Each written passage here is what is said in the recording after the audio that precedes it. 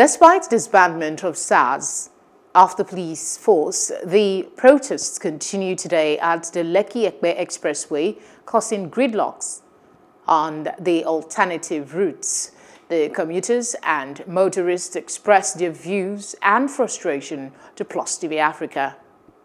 I think the federal government has called scrap the SARS for now. So I see no reason why this protest should go on. The solution to the problem now, government should answer the masses. We don't want SARS anymore in this country. Let them go on with the protest. We don't care if we spend 20 hours in this road and let the rubbish stop. Yes, I like the protest, but we are suffering in other hand because of the traffic. This ENDSARS thing has been disbanded, Abi. So I don't see any reason for this.